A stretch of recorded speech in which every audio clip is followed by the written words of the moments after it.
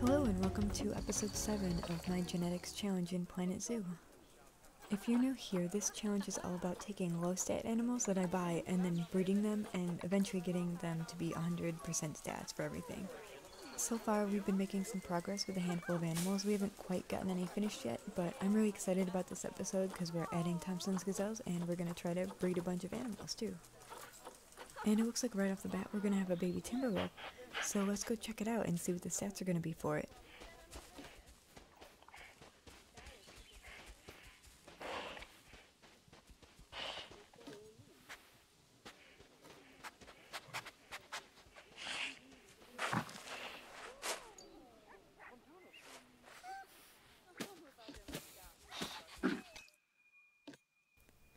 Alright, it's a baby boy. Oh, but the stats are not super great. That's alright though, we can work with it.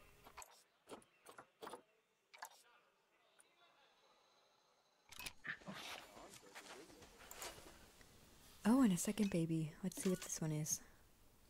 It's a boy as well.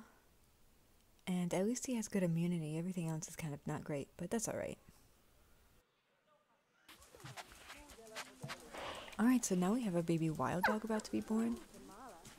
Although the mother sure is taking her time.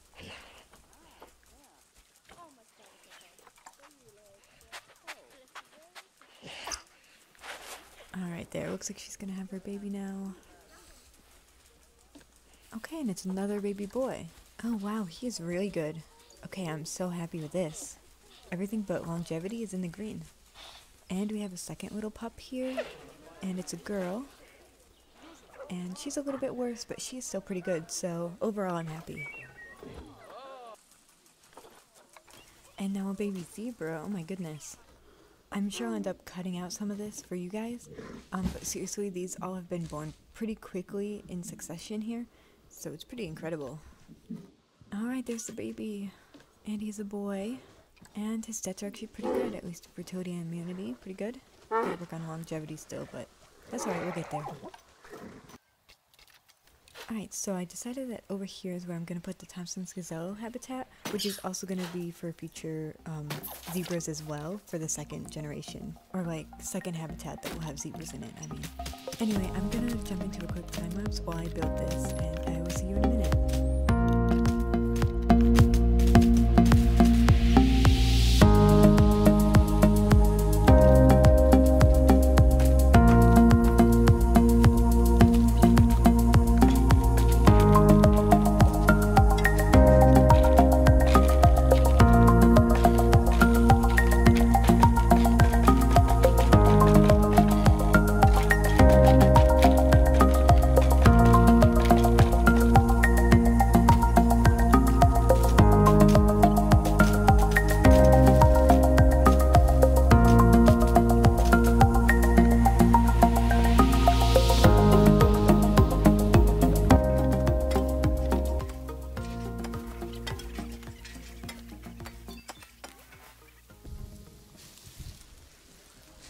Alright, so I had to put a little pause on the time lapse here because this aardvark is about to have her baby. Hopefully it doesn't get too repetitive, but obviously the baby animal genetics is the aim of this series, so I kind of want to show you guys all of them.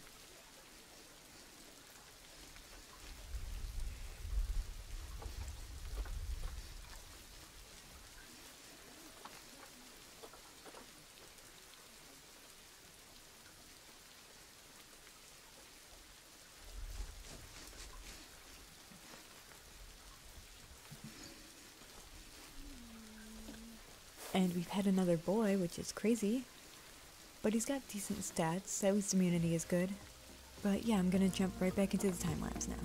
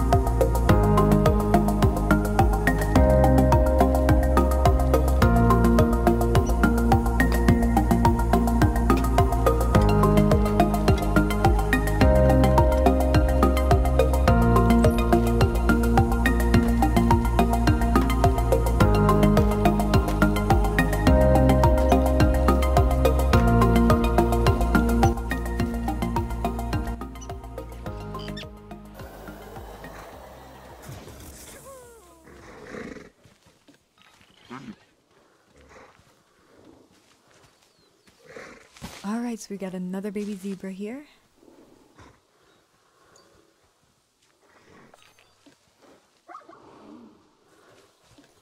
Okay, it's a girl. And wow, her stats are not great. I think that's probably the worst one we've had yet for a total of 0. That's crazy. But I think I'll keep her anyway because girls are kind of useful for this challenge. So even if she doesn't have a baby, it's not really that much of a harm.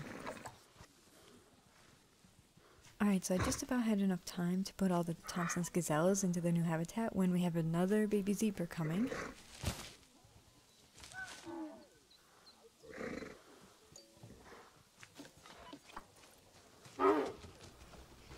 Oh geez, and it's running as soon as it's born. Come back here. Okay, so it's a girl. And alright, she's much better than the last one, and I'm pretty happy about her. Oh no, one of the Arctic wolves is about to die. I mean, I really can't complain too much after all the babies that have been born already this episode, but it's always just sad for me.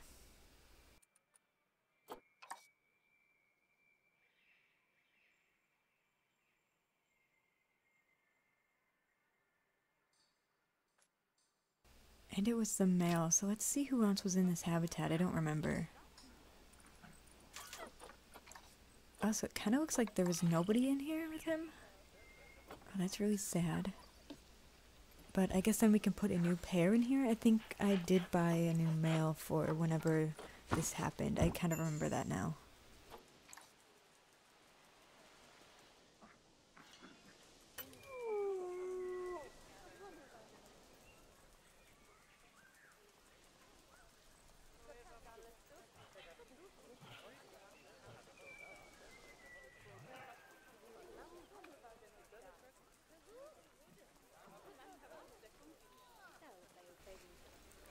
Okay, so let's put these two in here, and hopefully they'll start breeding and have more puppies soon.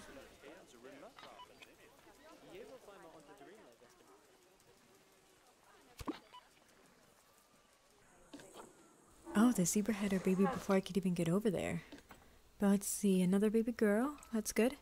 And her stats are actually pretty good, so that's cool.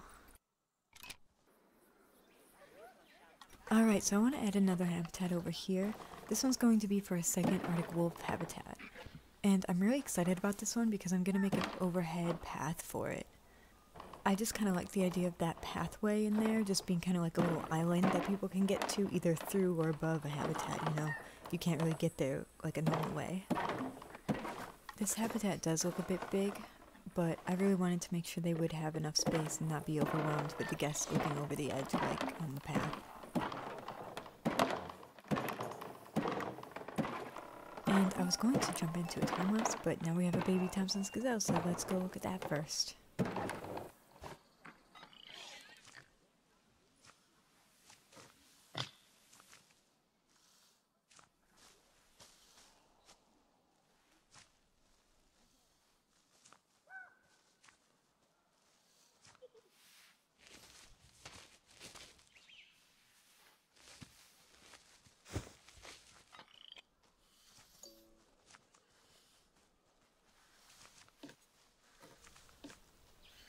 Alright, a little baby boy, he's so cute.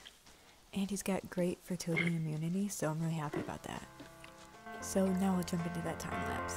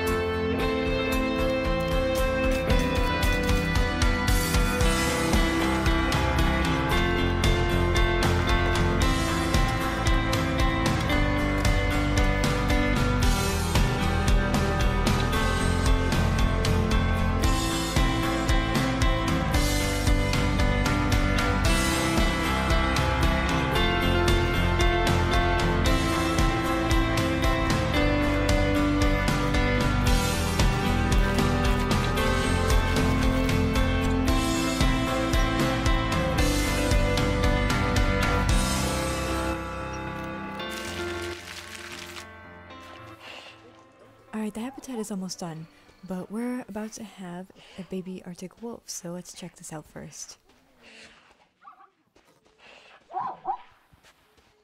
And that is such a cute stretch, oh my gosh.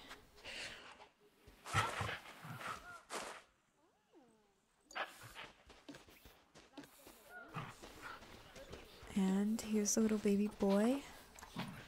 And wow, he has good stats and good longevity, which is pretty rare for most of my animals, to be honest. And now, before I could even get back to the habitat, there's a baby aardvark on the way.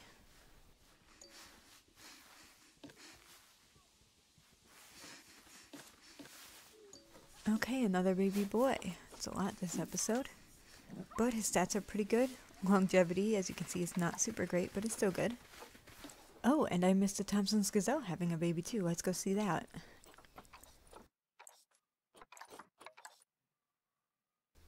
Okay, here's the baby, and it's a girl.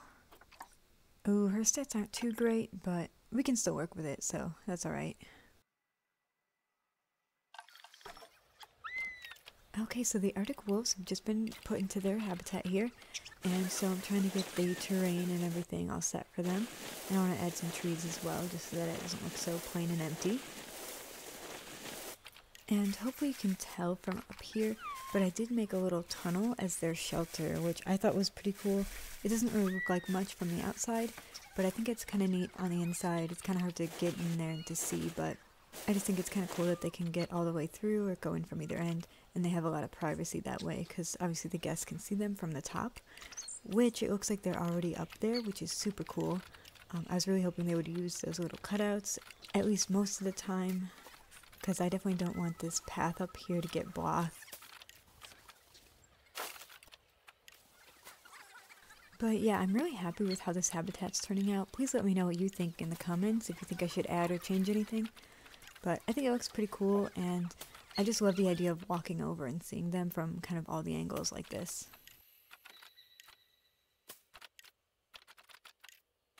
And with that, this is going to be the end of the episode.